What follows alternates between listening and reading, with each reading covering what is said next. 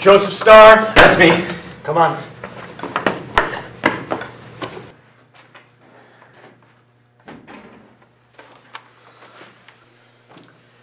Okay, Mr. Starr, are you ready to shine for us today?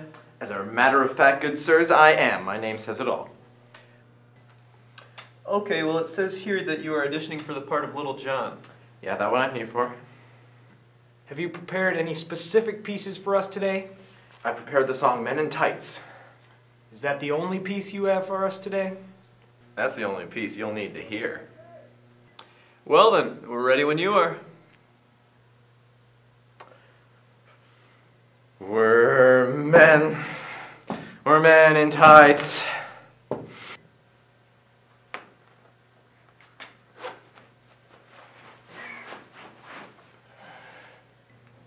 Tights.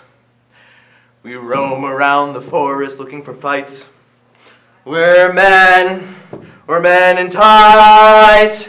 We rob from the rich and give to the poor. That's right! That's enough, Mr. Starr. I believe that you were correct in saying we only needed to hear that one song. So when do I start?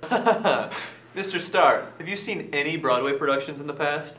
I grew up with them. Can you picture yourself on that stage? Do you think you could have replaced Douglas Sills in, say, the Scarlet Pimpernel? Pimpernel. And compared to me, he's just a mouse stuck in a rat's trap. He's serious, isn't he? Okay, Mr. Starr, I'm sorry, but I believe you're not what we're looking for. You're bluffing, right? How can I not be what you're looking for? Are you saying you don't want this? What do you believe it is you can offer us? I've got personality.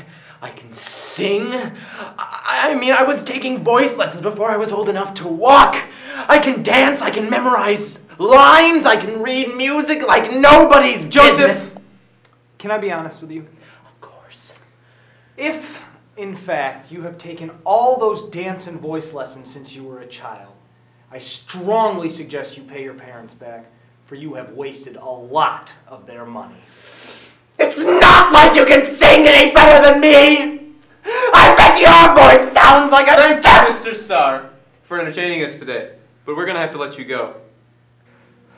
Fine. Fine. Let it be that way. Just remember, I'm going to be there to laugh at your talentless and artless play, if you can call it that. Good day, sirs!